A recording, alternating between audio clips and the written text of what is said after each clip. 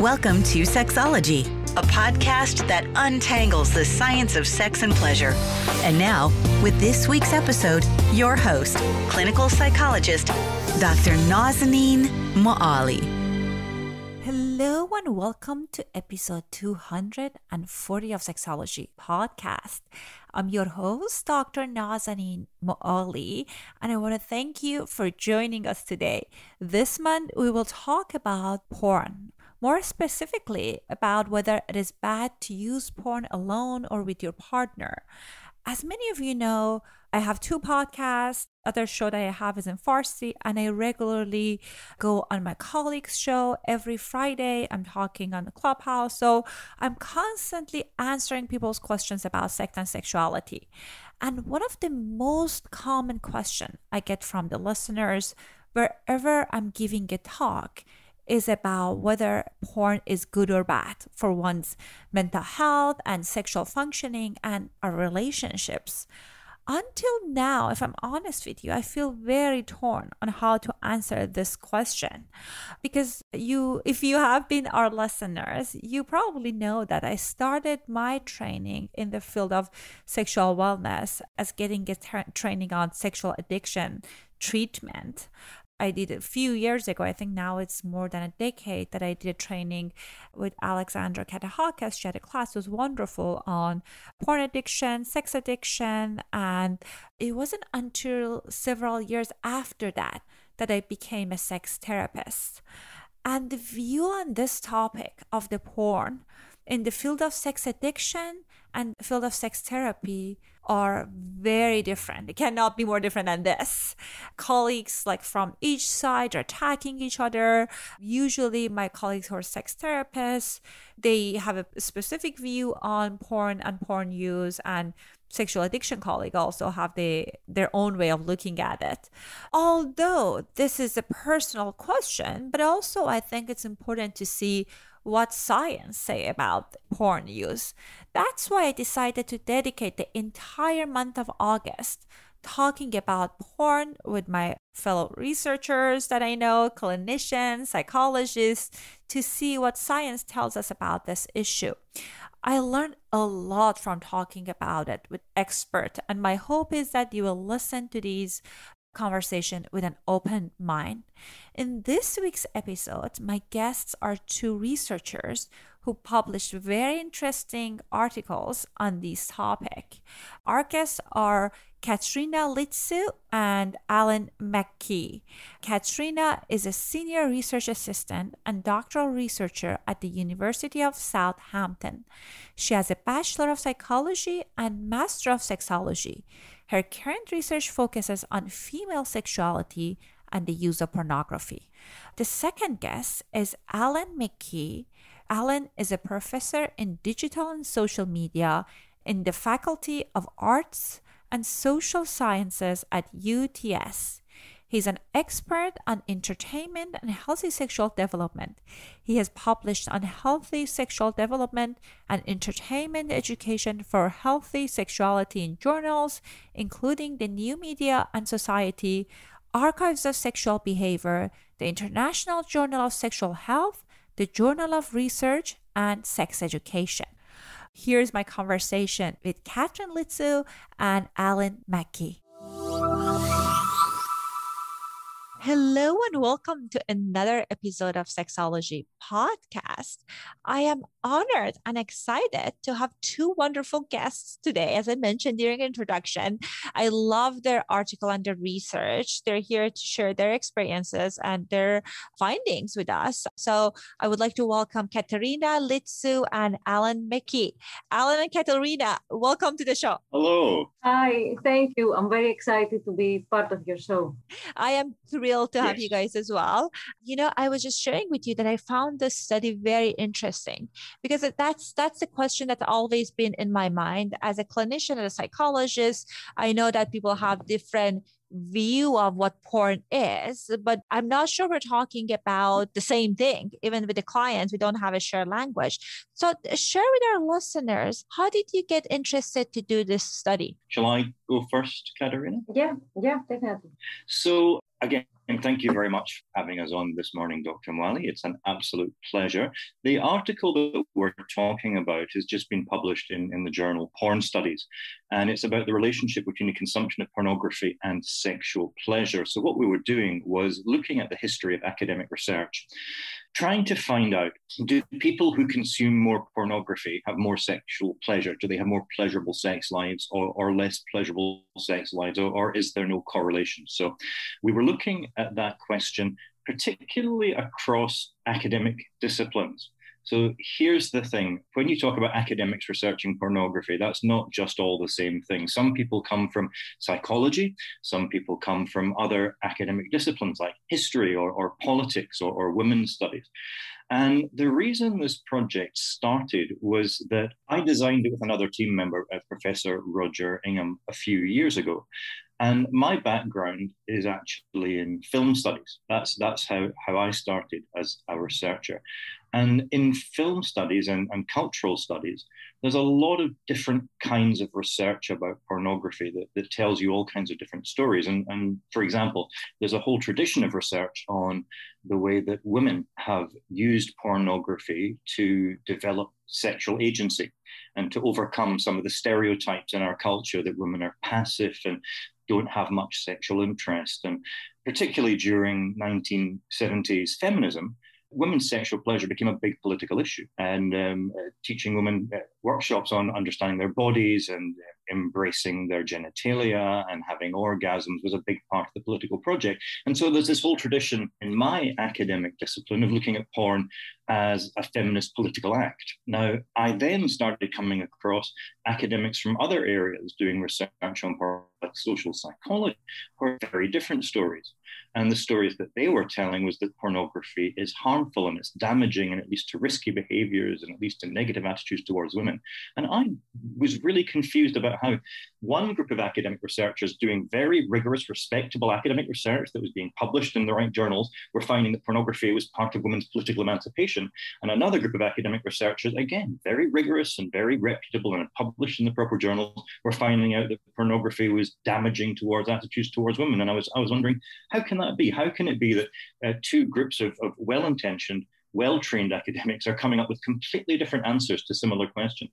So we decided to put together this project to do a review of not just the research in one area, but all the different kinds of academic research on pornography, looking at different aspects of pornography consumption and healthy sexual development. And the article that we're talking about today, as I said, was specifically about pleasure, because one of the key aspects of healthy sexual development is that you learn to accept that sex can be pleasurable.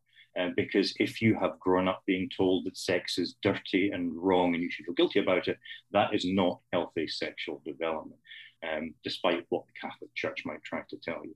So we were interested there in this project, specifically about finding out what different kinds of academics were saying about this question. And the results, I think, were quite surprising, and we'll talk about that in a minute. So that's how I got involved. What about you, Katerina? So I am a psychologist and I have a background in sexology also. So I'm very much interested in sexual health and sexuality, all aspects of sexuality, really. And we know that almost everybody watches pornography, and especially teenagers. And we know that they do not get adequate sex education in school. That is why I became interested in this project. I'm coming in this project, I'm not against or pro pornography. I'm just trying to see what is happening and see if we can educate young people to realize what they're watching and have a clear idea of what pornography is. Also, I'm very much interested in women's sexuality, and it is women usually are depicted in a negative way in pornography. So I wanted to get into that and see what is going on. So this is how I joined the project, and we came up with this article that Alan just mentioned. A secondary aspect of the project was putting together a team of researchers from very different disciplines to try and work out how we can talk to each other, because commonly academics work in teams of similar kind of people, whereas we put together this team from very different backgrounds. So Katerina and I are from very different backgrounds. Like I say, I'm from the kind of most wishy-washy, touchy-feely humanities side of academic research, whereas Katerina is a very rigorous social scientist, properly trained in research methods. So that was fascinating, working in a team with different people, because we had so much fun just trying to even talk to each other, because there were so many moments when I would say something and Katerina would just look at me like I was mad, and vice versa. Like, kind of, how do we define data? Can we just change our research question in the middle of the project because we feel like it? And we all had different answers to these questions. So that was the other aspect, was getting to work with people who spoke different languages. And that was so much fun. Yeah, it was fun. And also, even though I'm not talking on behalf of all psychologists, we psychologists usually like to have a specific definition of the thing we are about to research. So I wasn't actually aware that in other disciplines they do not do that. So it was really, really fun finding that during the process and exploring ways of how to work together and resolve our differences. Fascinating. I'm glad that you guys were able to find a shared language and you did this research together. And you know what's interesting, in thinking about more kind of from the psychology discipline, exactly what Alan was saying, that's accurate, because at times people think about, whenever the conversation of porn comes, people immediately want to kind of talk about porn addiction, how horrible it is, more on a global way versus kind of like thinking about more an individualistic point. So it seems like you guys talked to kind of had collected data about a number of different disciplines and their approach toward this. So tell us more about what was some of those interdisciplinary findings that you got. Well, one of the things that struck me was that in the humanities, where I come from, there's a lot more encouragement for everybody to be original. So what I mean by that is that in social psychology, I was amazed that social psychologists are still asking the same questions about pornography that they were in the 1970s. So you can trace back the history of social psychology research on pornography to the President's Commission on Pornography in 1970, which was the first time that there'd been significant social psychological research on pornography done in America. And that research asked the questions about, does pornography lead to violence against women? Does it lead to aggression? Does it destroy relationships? And those questions, in very similar terms, are the same questions that social psychologists are still asking 50 years later. Because in social psychology, it has a commitment to what I might call a scientific paradigm, where you always build on the previous work. So every 500 years or so, there's a massive shift in scientific paradigms. But within those 500 years, you keep on doing the same thing over and over again, just trying to polish it a little bit. Whereas in the humanities, it's up for grabs. Every time a film studies professor or a literature professor sits down, they're trying to think with a blank sheet of paper of something completely original to say about this object of study. And so that leads to very different ways of thinking, because in the social sciences, if you just wanted to take a completely different approach to pornography, you have to, well, you're not really allowed to do that to start with, because the referees for the academic journals will always come back and say, but what about the 50 years of work on whether pornography causes violence against women? You can't say, well, I'm not interested in that. I want to ask a different question, because that is the question that we ask. And so that was one thing that really struck me about the differences between the disciplines. Katerina? I have to mention another article that we wrote in the project. It's because it's about the definitions of pornography, actually. And because when we started working together, it was actually 4 of us, 2 from the psychology area and 2 from media studies. So we realized that we don't speak the same language, and we don't actually communicate very well when it comes to research. So we had different ideas about what pornography is and how it is defined. So we actually looked into that, into how the different disciplines define pornography. And because we thought that what we found was very interesting, we wrote another paper about definitions. So basically in that paper, we're saying that there are 2 definitions, and that usually different disciplines use either one or the other. There were instances that people from some disciplines preferred both of the definitions, but this is an example again that how different disciplines speak different languages when it comes to research and when it comes to pornography, actually, because I think I belong in the pornography research area for a few years now, but I think that what pornography actually is, it's coming into conceptualization, if I can say that, now because of research that is happening in other places of the world also. I love that, Katerina, you mentioned that. And I remember when I was reading that article that it was very powerful about the definition.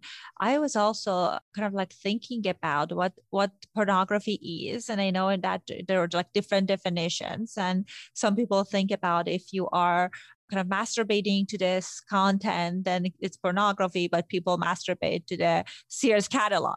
So it could be, and that's not necessarily pornography. So how did you guys define pornography for this particular research? You're absolutely right about the different ways in which people think about pornography. And there has actually been some research done on that, where the researchers gave people a list of 20 different kinds of cultures that is this pornography or not, and found out that it's very different. For some people, Hollywood movies with sex scenes. Some people, sex education textbooks, they call that pornography.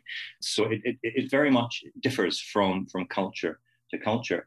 Just going back to the question about the differences between the disciplines, really important for your podcast. One of the main reasons that social psychologists and media studies people disagree about pornography is because we disagree about what is healthy sexuality. And that was something that really came through with us. So one of the findings of the article we're talking about that I think is particularly interesting for this podcast is the difference between one of the reasons why social psychological work on pornography disagrees with media studies work on pornography is because we disagree on our definition of what counts as healthy sexuality. And so one of the things that surprised me, and I'll let Katerina talk for herself, but one of the things that surprised me about our findings was that in the past 50 years, there has been so little work done on the question of whether or not consuming pornography gives you more sexual pleasure. That actually hasn't been much of a focus for the research. What there's been an awful lot of research on is whether or not using pornography is correlated with a stable, monogamous, binary relationship. And that's interesting because I started to realize that for social psychologists, being in a stable, monogamous, binary relationship for them was the most important thing.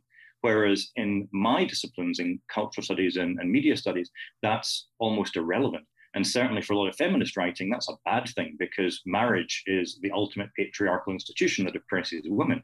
And so in my disciplines, kind of the classic example is in cultural studies, Michel Foucault argues that fisting is a transgressive act that challenges the patriarchal political systems. So we're all about being transgressive and breaking things down and being queer and challenging dominant patriarchal models of marriage, whereas the social psychological work seem to be celebrating people staying in a relationship. And in my reading of a lot of the social psychological research, it was pornography is bad because it gives people ideas. And if we could just get rid of porn, people will stay in shitty, awful relationships with shitty, awful sex because they won't know any better. And that would be good. But that's just my reading of the literature. Katerina, what's your thoughts on that? Well, even though I do not speak again on behalf of all psychologists, I agree that there is a lot of research done when it comes to pornography use and monogamous relationships, and also a lot of research done when it comes to risks and even addiction, even though addiction is not something that is officially defined. I mean, porn addiction. So it seems like a lot of research in the past, a lot of pornography research has been focusing on these issues and had kind of a negative aspect of pornography. But I get the impression now that things are kind of slowly changing in the psychology, sexual health research area, and that people are trying to focus on other things like how porn, for example, can impact positively people's lives. And what Alan said about sexual pleasure and pornography use, this is something that actually hasn't been researched yet, but it's something very interesting to look into in the future. And I suspect that the reason that particularly social psychology hasn't had much time for research on pornography and pleasure is because the research is going to show that people who use pornography get a lot of sexual pleasure. because they are masturbating and having a lot of fun. And for the social psychologists, for whom the most important thing is staying in a long-term monogamous binary relationship, that is partly it is irrelevant because sexual pleasure doesn't matter. What matters is your marriage stable. But also it's kind of dangerous because if we actually acknowledge that porn gives people pleasure, then that's going to make it sound even more attractive. We actually found one article in our survey that was arguing that masturbation is bad because it encourages people to be selfish sexually when they should be focusing on their partner. And that doesn't match up with any definition of healthy sexual development that I've ever come across. Katerina? Well, there is actually that article, but I have to disagree with you, Alan. I don't think that psychologists are afraid that they're going to find that pornography enhances pleasure. I would be very, very excited to see that pornography use is actually enhancing people's sexual lives in a positive way. Who knows? We'll see what future research brings. The approach that we have been challenging, Nazanin, is what we would call a normative approach. And that's what I think we see mostly in the research on pornography, is it believes there's only one way to have a happy, healthy sex life. And this is binary, monogamous, loving, not casual. So it's long-term, not paid for, between people of similar ages, having sex primarily for a reason other than pleasure. So that is to deepen your relationship or to express how much you love somebody or to have children. And that's a normative approach. And my argument certainly is that none of that is relevant to healthy sexual development. You can have a very healthy sex life, which has fuck buddies and friends and polyamory and kinky BDSM and group sex. All of those things can be part of a healthy sex life, so long as they're consensual, informed, safe, that you are comfortable with your body and your identity. Those are the elements that make for a healthy sex life, not whether or not there's any spanking. But in a lot of the research on pornography, if there's spanking, then that's bad, because we have to encourage people to have sex without any spanking or hair pulling or any kind of rough sex. And it should be gentle and loving and mainly involve looking in people's eyes and telling them how beautiful they are. So I would call that a normative approach. Katerina?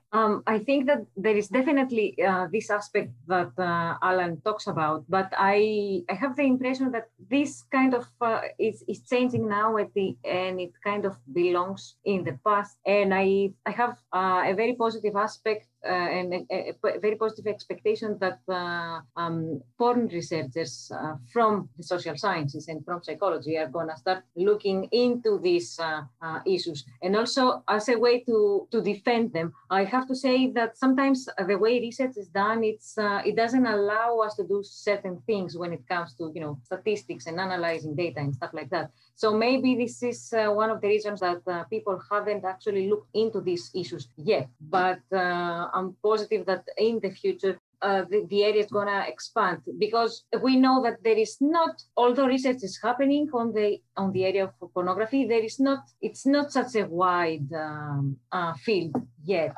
It is getting bigger, and I think eventually it will cover all the issues that make Alan disappointed.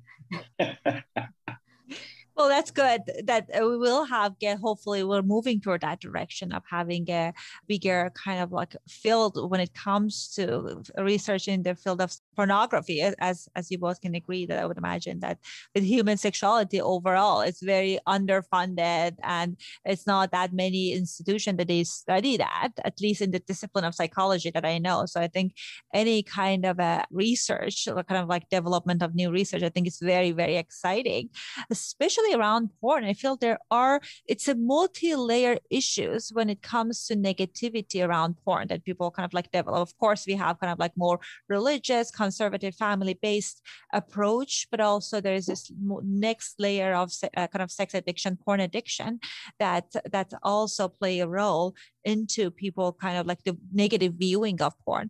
But I agree with you, there's a galaxy of options out there. I don't think we can kind of decide that this kind of like all of these options are bad and these are all against humanity and morality and all of that. So I think it's wonderful that you guys did this research. So what did you find as far as the correlation between pleasure and pornography? Well, we didn't find much, to be honest, because we did write a paper about it, but we found that when it comes to pornography, the word pleasure is not mentioned that much, and people haven't looked into that. So I don't have a straight answer to give you about whether people who watch pornography get more sexual pleasure. Also, again, there is the issue with definitions. So many different words are used, like satisfaction and pleasure. So again, someone has to be very tedious and try to look into these issues a lot. So we have this first initial idea that for specific people, watching pornography allow them to explore their sexual selves more. Again, more research is needed on the area. One thing that interested me, Katerina, from the data that you generated was that we found a few projects that had been done with women and gay men, and it was mainly people from the humanities. So it wasn't quantitative social science. It was mainly qualitative work where they sat down and spoke to gay men or women about their porn use.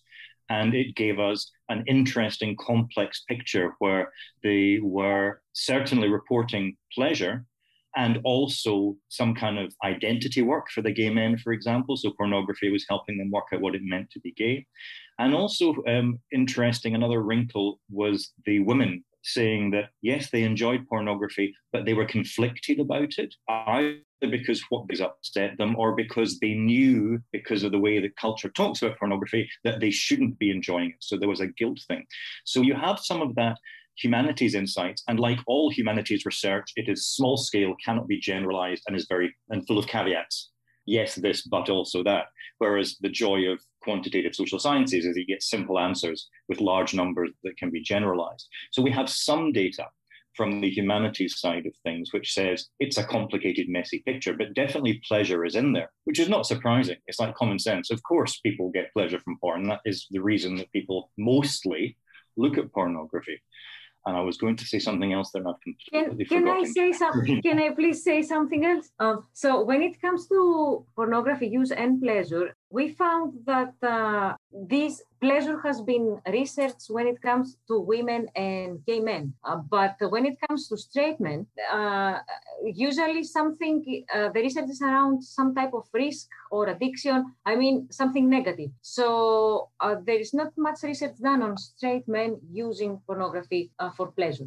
It's only the negative stuff that previous research has looked into. And that, I think, is really interesting, that gay men and women, their sexual pleasure is acceptable for study and is interesting, but straight men, the idea that you would say, start a project, how can we help straight men have more sexual pleasure, clearly is almost unthinkable, because straight male sexuality now, certainly in pornography research and maybe wider in our culture, is seen as a bad thing. It is the risk that is going to damage women.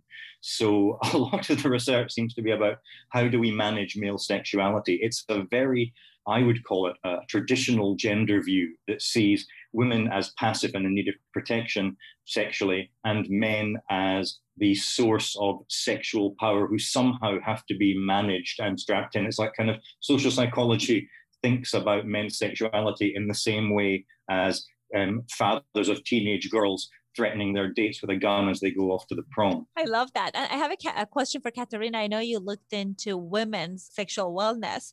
And one thing that Alan mentioned that kind of reminded me of like hundreds of times the statement I heard, regardless from lots of women. I have a Farsi show too, and I get that question a lot. So women talk about how their desire, the porn that they're watching, is not politically correct. What do you think about that?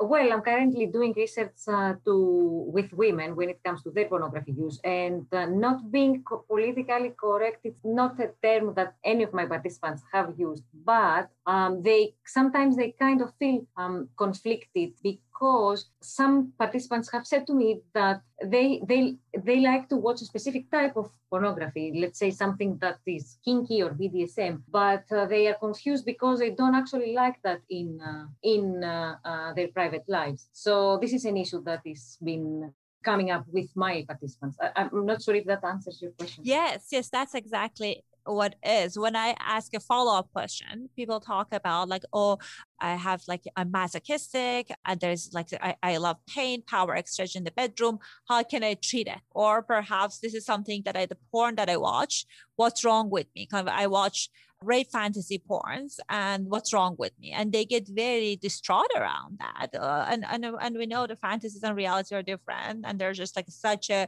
multi-layer kind of a parts to it when it comes to our erotic template. So I was kind of curious if you've done any, have you heard it? Was that part of your research? Yeah, I have heard people saying that, women saying that. And what I usually say to them, also, I'm coming back to the issue about sexual education, is because people have not been educated to view pornography as a fantasy, as something that they enjoy doing for fun. It's not how actual live sex happens with partners. Unless it's up to anybody to do whatever they like in bedroom. So there is nothing wrong. People like to watch extreme stuff in pornography, and then they like something else in their private life. So yeah, pornography is just a fantasy. Yeah. And there's also a wider question that's really interesting. We know that large numbers of women are very interested in and aroused by kinky BDSM sex. And we know that both from academic research, but also from cultural phenomena like 50 Shades. This is not surprising.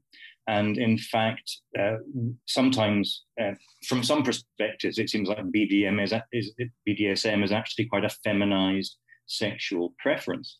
And that is up against the absolute opposite argument, which we hear all the time in journalism research, that BDSM is somehow violence against women or disrespectful against women. So you have this sexual preference that a lot of women have, which they're being told regularly is bad and oppressive and leading to violence against women. So that sets you up in a very difficult situation.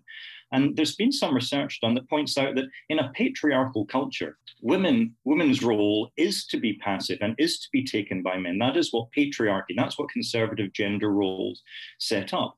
And I've become fascinated recently by watching rom-coms, romantic comedy movies, and they still set up this storyline. It happens all the time where the man chases the woman and the woman says no, because in a rom-com, the first time they meet, she always hates him because he's annoying or silly or stupid. So the woman says no, but the man doesn't take no for an answer. And he keeps on chasing her. And she says no, and he keeps on chasing. And eventually he grabs her and pushes her back and kisses her. And sometimes it's against her will. But as soon as they kiss, then she gets into it. And she's like, oh, I do love him after all. And so the absolute mainstream depiction of heterosexual romance is that women are passive and chaste and men don't take no for an answer. And they force the woman. And eventually the woman realizes that she loves it. So the absolute mainstream, this isn't pornography. This is the fairy tale story that young girls are told, is a BDSM story where they are powerless and helpless and passive and say no, but the man forces them and then they love it. So the very heart of traditional conservative female heterosexuality is about power games and powerlessness. So it's not surprising that women are growing up in this culture with those kind of stories in their heads. And I have to say that a lot of my participants have mentioned that to me, that they kind of feel pressured from society, that it is not okay for them to talk about watching pornography or mentioning that they like specific things, because they say that they have been raised in patriarchy, and they have been conditioned to think that they should be kind of sensitive and innocent. And even though this is okay for some people, it is also okay to not be like that. It depends on the person. Absolutely. And it was such an interesting different lens. I never thought about that. I love rom-coms, but how almost kind of like shows that idolize this non-consensual kind of touch and behavior. And I was like, oh God, I don't know.